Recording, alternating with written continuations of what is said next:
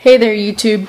No, this isn't a video on water storage, but it is a video on the cart that I set it on the carts that I set them on.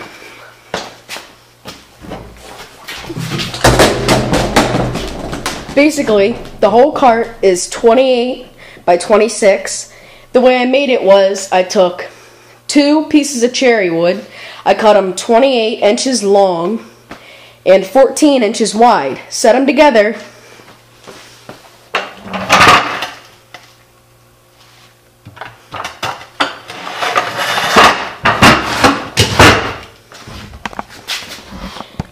And on the bottom, I put 2 14 by 26 smaller pieces of wood, cherry wood, and then put 4 wheels on it. I bolted the wheels on there and screwed it all together so that it would give it a lot of extra strength.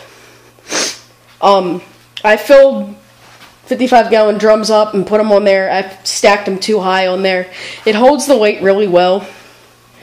And I just thought I'd show you guys how I made my carts. So, thanks.